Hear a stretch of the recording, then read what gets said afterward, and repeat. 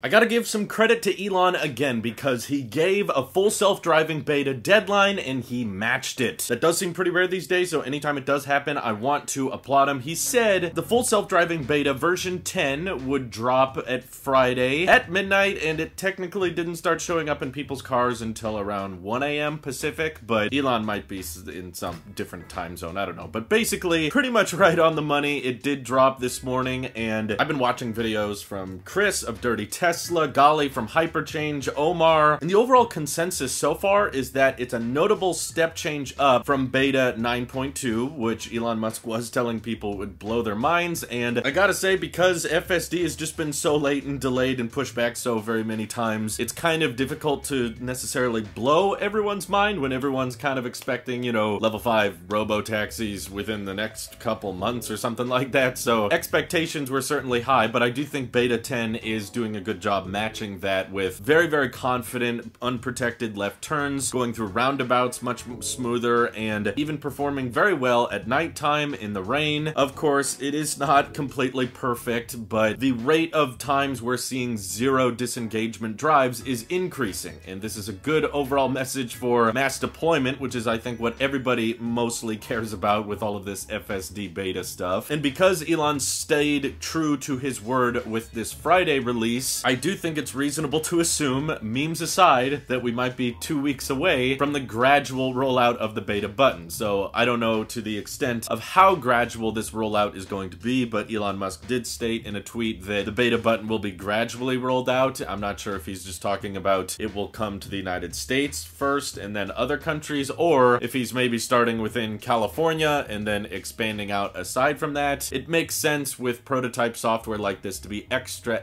careful, and maybe if they roll out the button to a few 10,000 people and they notice a huge uptick in accidents and collisions and a bunch of backlash, that might potentially hurt the rollout of the beta button, so I hope that's not the case. But basically 10.1 is supposed to be the version where we start seeing the button, and that's supposed to launch less than 2 weeks from now. And I don't know why, you know, I've been hurt before and I've been disappointed before, but I'm getting excited again and thinking Elon's actually going to stay true to his word, because he stayed to the launch of beta 9 and now beta 10. So if he's telling us 2 weeks from Friday, which was yesterday, for 10.1, which will have a single stack copy of full self-driving for highway and city streets, that means, of course, far less disengagements, far less interventions, and this software actually making its way into everyday vehicles, not just beta testers that are carefully pre-selected as we're watching right now. But I will agree that this redesigned approach at tackling the problem with going all in on vision only is making me kind of feel that full self-driving is a lot closer than what I thought it was in the past. So to be fair, I had a pretty far out timeline in my head. I was imagining like maybe 2030, but there's still a likelihood in my head that we will never reach that level 5 robotaxi future, just because of regulators slash the trail of nines not being high enough. And of course, back at Autonomy Day, Tesla thought they were a lot closer than they really were, and they kind of reached a false maximum with their dated approach of self-driving. Now, with using more neural net training and treating the environment around the car as more of a four-dimensional video with a lot of visual kinetics and estimating where vehicles are going to be even when certain cameras are obstructed, I think that they're able to achieve far more success, and it's really exciting to finally see this growth and see how much better the software can get week after week after week. But it's very difficult to know if we're ever going to hit another false maximum with this approach to full self-driving. Could there be more obstacles in the future that Tesla didn't foresee, and could there be more difficulties than they realized that prevents them from making truly autonomous vehicles without steering wheels? But like I've talked about in previous videos, I'm kind of okay if it takes them a long time to hit that true level 5, because I'm worried that if Tesla starts manufacturing vehicles without steering wheels, there'll not really be much purpose in selling them to people. They would rather just own them as robo-taxis and rent them out. And seeing all of this FSD beta development gets me excited, because my dream for autonomous driving is level 3. You know, I want the future where I can get in my own car that, you know, I paid for and that's mine and no one else's, and I can just tell it where I want to go and it drives me to my destination. I can be watching a movie on the display, I can be reading a book, checking my phone, heck, maybe even one day just fall asleep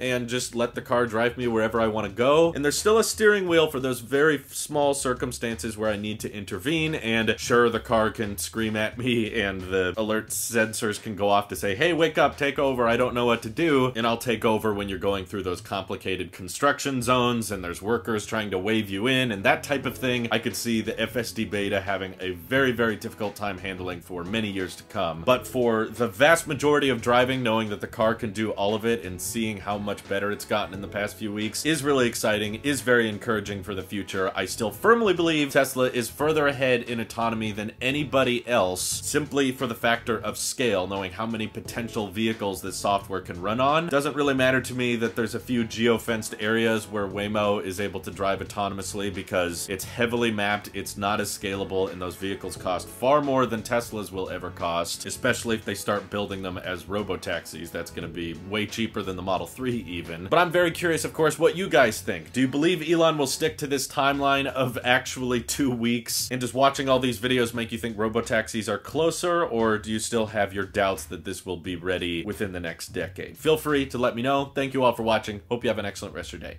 Take care.